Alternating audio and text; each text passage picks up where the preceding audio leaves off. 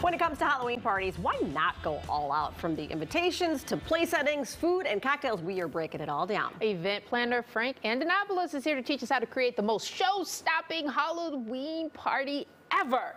Frank, you always are over the top, and this table does not disappoint. It looks fabulous. Fabulous, yes. Well, it is great to be back after 19 months. This is my first live segment. We've done the Zoom stuff over the past year, many of them, COVID updates to events. So anyway, let's talk about live parties. I love the color scheme, first of all. Orange and purple, that is Halloween all day long.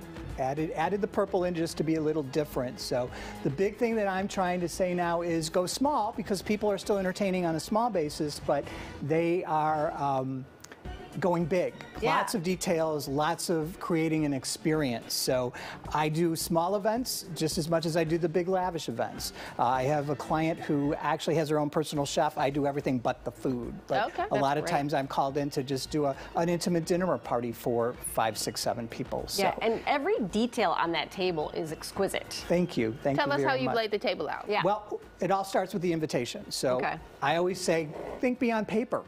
So what I've come up with is a wooden box, and when you open the box, it's filled with retro Halloween candy, and then the invitation is actually mounted into the side of the box.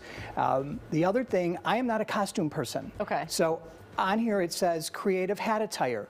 We went to a party several years ago where I was like, oh God, I hate dressing up. So it just said wear a fun hat, and that's what we did. And I thought, okay, that worked. So highly recommend that. That's a good alternative, Quick tips for starting the party: decorate your door and your entryway. It sets the tone as guests arrive. Greet them with a cocktail at the door. Very nice touch. And if you're going to do a cocktail hour for small people, don't do it an hour, do a half hour, and 3 to 4 bites a person is all that you need, because you don't need anything more than that. Okay. All right. Do you do signature drinks? Or? Oh, totally. You want to totally theme it to the party, definitely.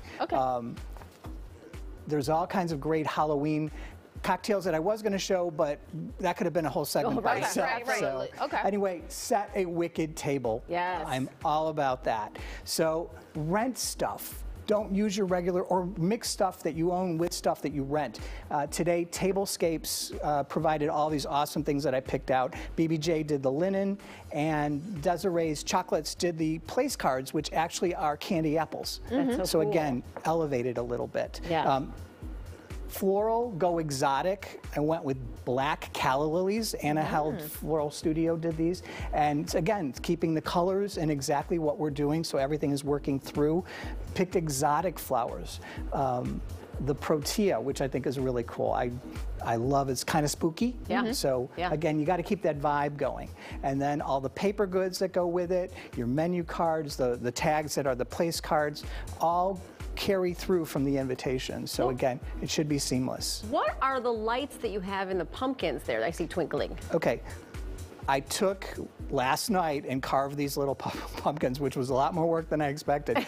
I just popped in the little votives, the little tea lights, just for safety purposes, but a tea light will work perfect in here. And again, it just elevates your votive from a glass just to something a little bit more. And these are really inexpensive and available at grocery stores and big box stores, and just takes a little time to carve them out. But even your glassware, you got a little theme going on. I'm all about colored glassware. I always do a colored water goblet usually, but this time I found the perfect color, so it worked. So the wine and the water are both in the orange and the black. So when you're talking about the kind of food that you might serve at an over-the-top dinner party like this, what would you suggest? First of all, you eat with your eyes. I say that every time. So came up working with Blue Plate Catering with some spooky but spectacular dinner items. So I did a soup, which I call a witch's brew, which is actually a winter bisque,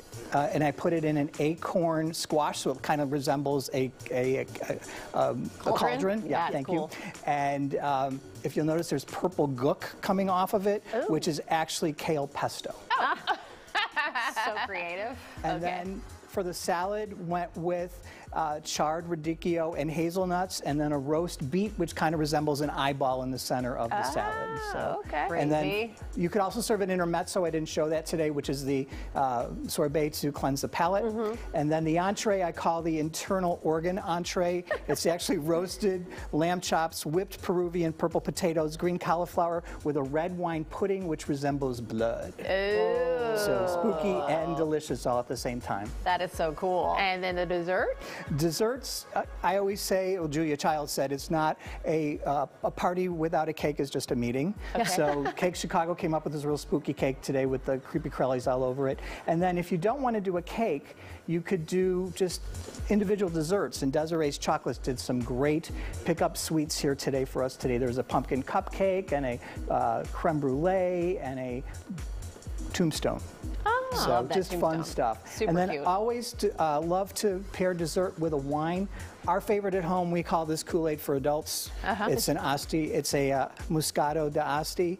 Really good, nice touch. And also send a bottle with your guests home of this. It's kind of a nice touch at the end of the party. So. That is really nice. So again, this is a intimate kind of dinner party, a gathering, but you're going over the top to keep it fun and just a showstopper or something to talk about. I've learned that guests remember the details. Yeah, absolutely. And what I do with any client is I sit down and talk about their expectations and how can I make this a memorable experience for their guests, and it's through the details. It is. I had a woman come up at a wedding one time and said, "Oh my God, the ribbon on the napkin was the same ribbon on the invitation." I'm like, "Thank you for noticing." So.